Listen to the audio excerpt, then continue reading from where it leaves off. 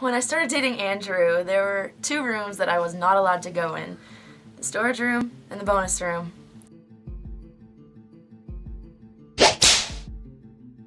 And it was kind of this secret behind closed doors, literally, that he wouldn't let me go into.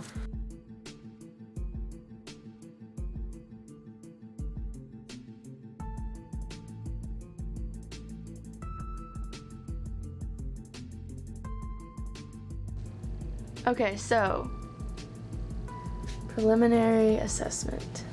When we first started this project, I didn't realize, and I don't think Rachel realized either, how big of a project we were undergoing. Just so you know, this is going to be a dirty job. I know. Dude, I tackled your bathroom. That's true. You can tackle that. But this is worse. They were pretty bad. Dust bunnies rolling in the AC breeze. I'm just joking. There was mold. There was inches of dust. There was spillage on the floor from past washing machine overflows. The grossest part about cleaning his storage room was all of the dead bug carcasses.